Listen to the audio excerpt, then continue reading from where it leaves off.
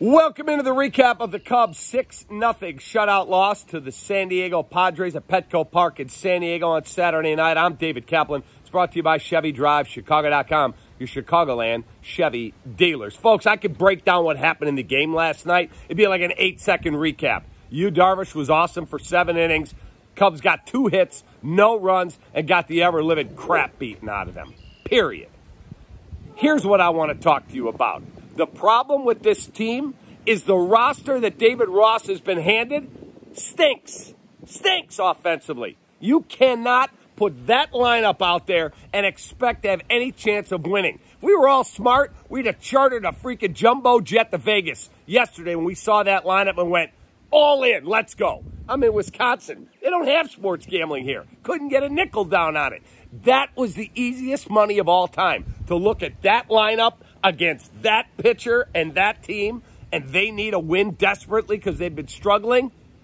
That was the layup of all layups. The fact that you've got Mastroboni, that's even under consideration, let alone actually doing the job as the leadoff man last night. Tucker Barnhart can't hit at all. I know he's a solid catcher. Guess what?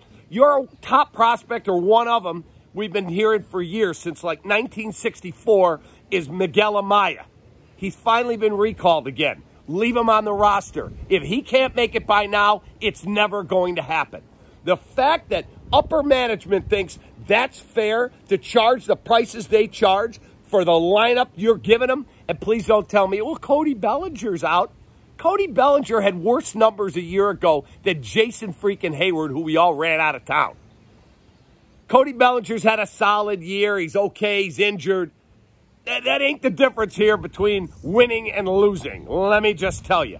I like Ian Happ and Suzuki. I like Swanson and Horner. Gomes is a solid catcher, not a great catcher. He's solid. He's a solid player. Somebody wake me up and let me know what else you like on the roster right now. You're not letting Mervis out there. He's a kid. If he's struggling, either send him down or play him. One or the other. Period. But the fact that you charge what you charge, and that is what you're running out, and here's your 4 seasons, heating, air conditioning, plumbing, and electric, key play of the game. The moment David Ross looked down his bench and went, well, here's your starting lineup tonight. Game was over. Period. Man, we should have chartered a 747 to Vegas, all of us. You could have made a fortune betting against the Cubs last night with that lineup against that team. Stop yourself. That game was over before it started. Have a great rest of your Sunday. Appreciate you greatly. Another recap coming up today. Take that.